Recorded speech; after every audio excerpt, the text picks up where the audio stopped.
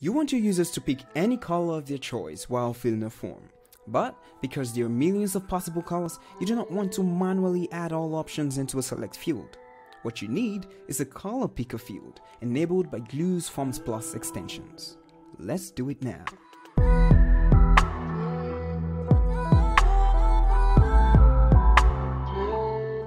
First off, you need to come into Gloo. Next, toggle on Forms Extensions. So, click on Settings. So, when you come in here, you can toggle on Color Picker Field. Now, you can come into your Elementor editor. And what you see that we have here is a single product page where a person can order a custom lipstick for $4.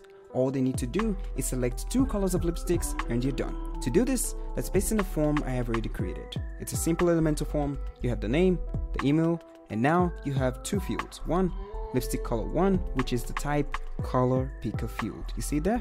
Good. The second one, lipstick color 2, it's also a color picker field. Once you're done, hit update.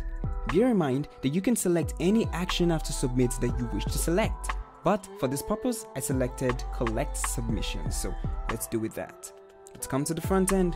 Let's refresh this so we have the most updated version of this form. And now we can select the name, you, the email address, me@gloo.oo, and we can select both lipstick colors here. So red and blue. Now we can click on place order and we are done.